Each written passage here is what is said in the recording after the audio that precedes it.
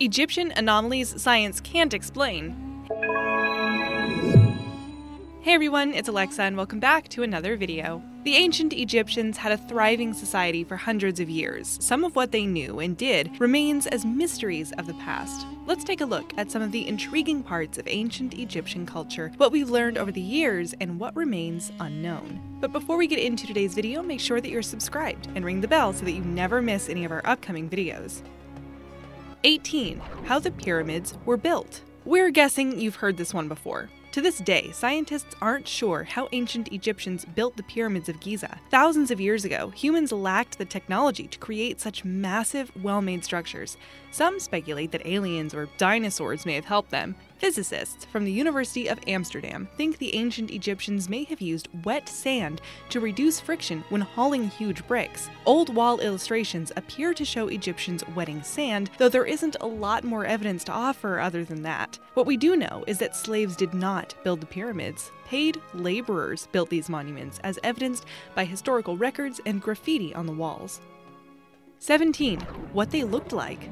The 1963 Cleopatra film now receives a lot of criticism because Elizabeth Taylor, a white woman, plays Cleopatra. Even though Cleopatra was Greek and not Egyptian, it's still hard to say what anyone looked like back then. The ancient Egyptians provided us with a lot of paintings, sculptures, and mummies, yet experts can't know for sure. The Greek historian Herodotus described the Egyptians as melanchros, which translates to black-skinned. This description doesn't necessarily mean they looked black because Herodotus used a different word for the people living more south in Africa. He referred to those groups as dark-skinned. Experts speculate that Egypt was probably a racially diverse place because the presence of the Nile River helped draw in people from all different regions.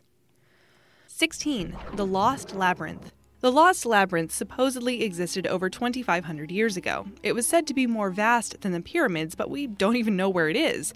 Roman geographer Pomponius Mela described the building to have been 2 stories tall, complete with 3,000 different rooms that were all connected through passages that were continually winding. Herodotus said the maze made all the works of the Greeks appear lesser in both effort and expense. However, ancient Greek orator Aelius Aristides believed that this so-called labyrinth was rhetorical and more about the overall greatness of Egypt. In 2008, georadar specialists scanned a 1,000-foot stone plateau that they think was the labyrinth's foundation. The scan showed that there were underground passageways that were similar to what historians described. The plateau itself has yet to be excavated. 15. The Sphinx in Israel. Did you think you'd ever come across an Egyptian sphinx in a country that's, well, not Egypt? The archaeologists in this story did not. While excavating an ancient site in Tel Hazor, Israel, they discovered a fragment of a statue measuring 17.7 by 15.7 inches. The piece appeared to be the foot of the statue, found north of the Sea of Galilee. Judging from the scale of the foot, experts say that the complete figure probably equals the size of a fully grown adult. No one can explain what a 4,000 piece of ancient Egypt is doing in Israel, though it is most likely a gift from King Mycerinus, whose name is inscribed at the bottom. 14.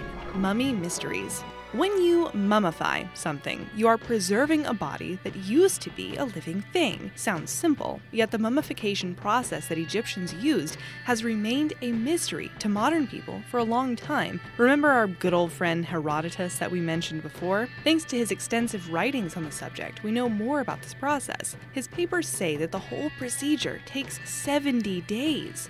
They remove everything inside and then wrap the body in hundreds of yards of linen and resin. Modern scientists didn't test out this process until 1994, which resulted in the perfect mummy, finally solving how the Egyptians did it. 13.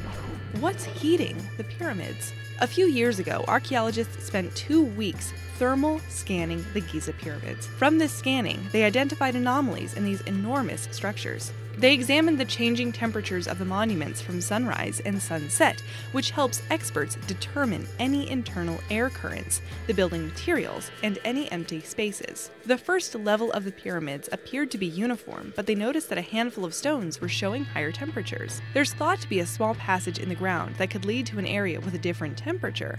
Since the pyramids are fragile, reaching that spot may be unmanageable, so as of now, experts can only guess what's behind those warmer stones. 12. The writings on the wall. A hieroglyph is a form of pictogram, characters based on pictures. If you've ever seen different wall writings from this old culture, you might have noticed they don't all look the same. That's because there are 4 types of hieroglyphic writing: word signs, determinatives, alphabetic, and syllabic.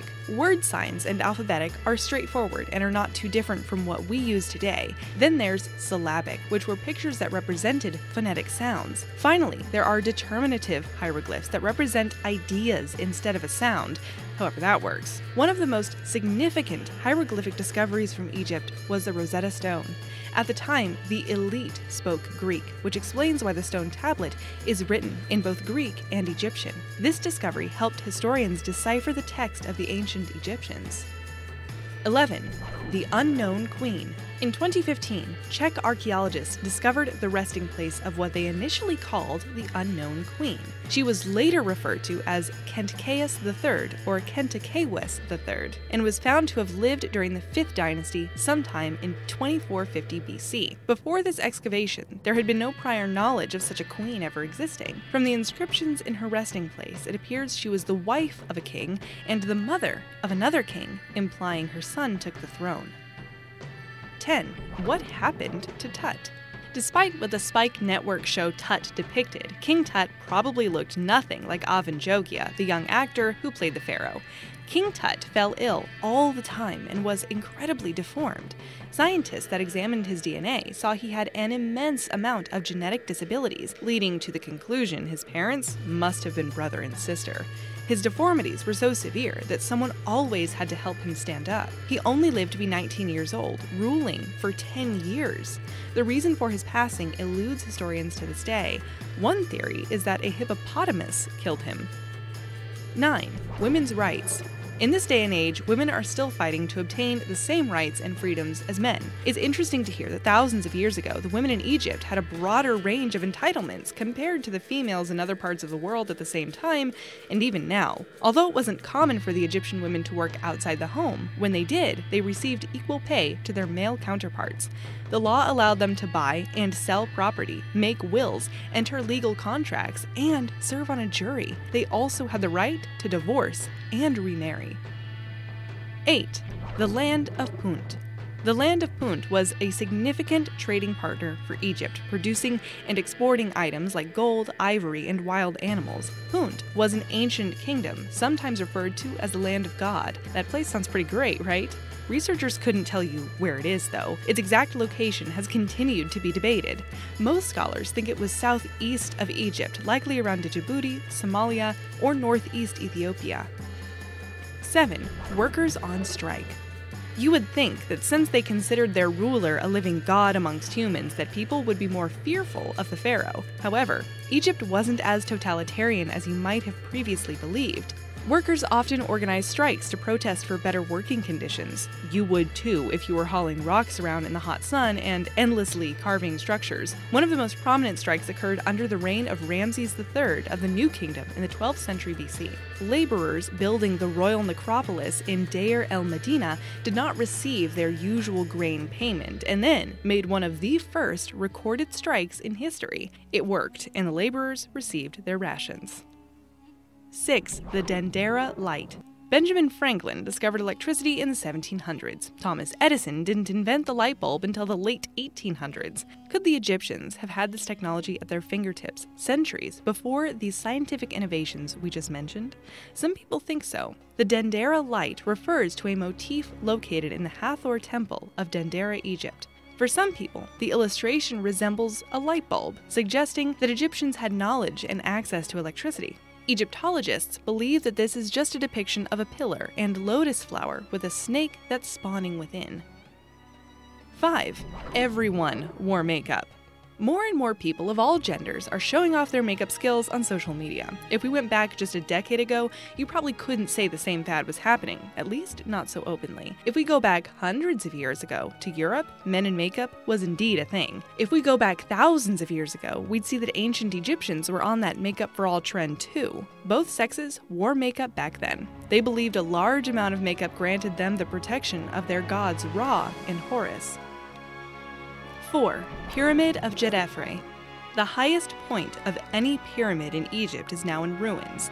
Son and successor to King Khufu, Djedefre desired to have the tallest monument in the land. He even had it built on a hill to ensure this position, but it doesn't seem he ever got his wish. Although it's destroyed now, research indicates that it may never have been finished in the first place. All that's left is the base. It's not clear what happened. Perhaps Djedefre passed away before it was completed. Maybe the Romans ransacked it 2,000 years ago. Others say his subjects hated him so much that upon his death, they destroyed it. 3. Pharaohs were overweight. From all the statues and drawings, it seems most ancient Egyptians, especially the leaders, were all tall and slender. This portrayal is not accurate. You wouldn't weigh as light as a feather if all you ate was bread, wine, and beer. Examinations on the remains of royals attest to the idea that many pharaohs were overweight. Queen Hatshepsut most likely was obese, though many illustrations of her portray her as otherwise. 2. Queen Nefertiti. There were many queens in Egypt. Queen Nefertiti among the most famous of these queens, yet we don't know what happened to her. We know that she was married to Pharaoh Akhenaten. Around the 12th year of his rule, all mention of her in historical documents cease. Historians think that she is the mother of King Tut. When archaeologists scanned a secret chamber in his burial place, they found nothing there. There's no record of her death, and some offer up the idea that perhaps she took over after her husband's reign and changed her name. It raises the question of whether or not she was as important as modern researchers think she is. Before we reveal number 1, we have a question for you. If you were an ancient ruler, what would you want modern historians to remember you for? Let us know in the comments below. 1. Inside the Great Pyramid. The Great Pyramid of Giza, also called the Pyramid of Khufu, is the largest and oldest of the 3 pyramids in Giza. It measures 481 feet tall and consists of 2.3 million blocks of granite and limestone. The Egyptians built it some 4,500 years ago for Pharaoh Khufu. When a team of researchers scanned the pyramid in 2017, the results revealed there might be a hidden chamber as big as its largest room. No corridors or pathways lead to it, which hints that maybe the Egyptians didn't want the place to be accessed. Whatever sits in that room is something that Khufu wished to be locked away forever.